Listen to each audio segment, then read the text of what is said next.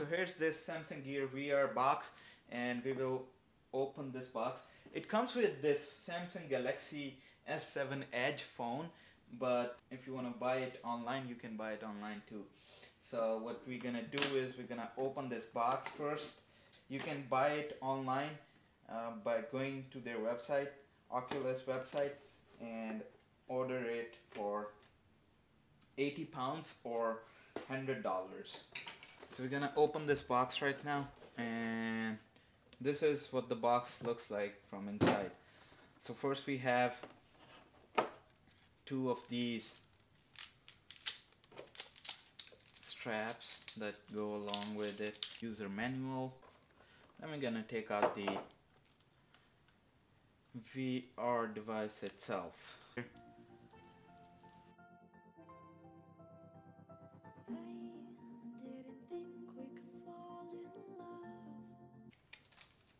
Overall, the feel is not the best you can get, but it's worth it. I mean, it's worth $100.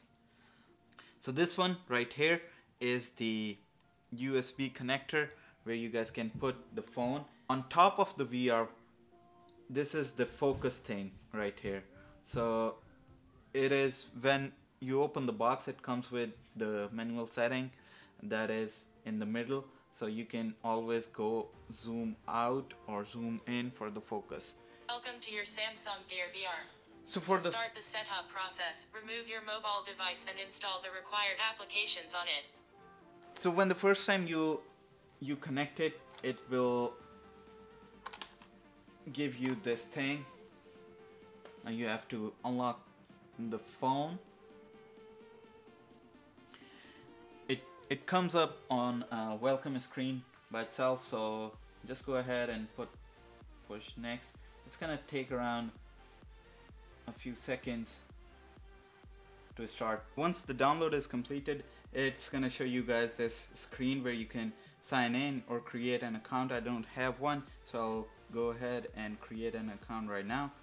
So when you first sign in, it will ask you to confirm your email address, and you're gonna go ahead and confirm that email address. And when you open this Oculus app, it's gonna show you guys some games here. So these are all these animations and games that are available here. Now it says you are ready. Connect your phone to Gear VR and enter virtual reality. So I'm gonna put this back in here and we'll see from there. Alright. So what we're gonna do is snap it in.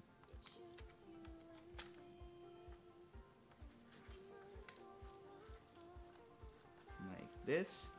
I'm gonna put this.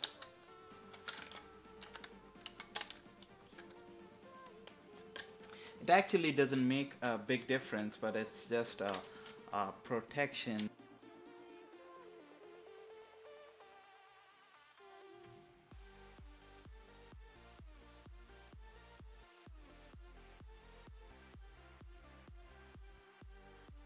The content is there.